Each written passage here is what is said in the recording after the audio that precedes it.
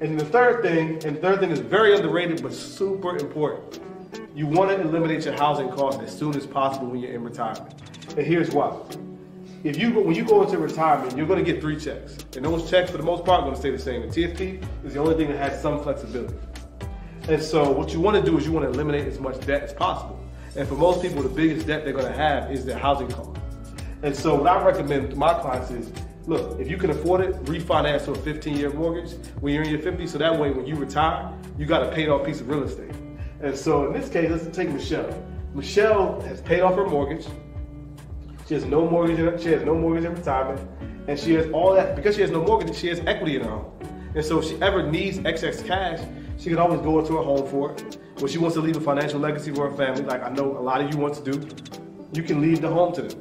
You know, you got to properly set it up in a will and all that type of stuff, because you know how people fight. But in essence, you can still leave the house as a legacy, right? Then the next thing, when you look at Michelle, when you compare that to Keisha, Keisha has a $2,500 mortgage that she's still paying on. Then she has limited equity because she's still paying that mortgage. So, you know, if you want to retire on time, these are the 3 things you got to do if you're getting a late start. So again, I'm gonna recap. You want to make sure you put as much money in your TSP as possible. You want to replace your family as soon as possible, and you want to pay off your real estate as soon as possible. You got to do these things if you're getting a late start. It's just extremely, extremely important because you're going to be limited in how much you take home. So with that, I hope that helps. If you have any further questions, you can leave them in the comments below.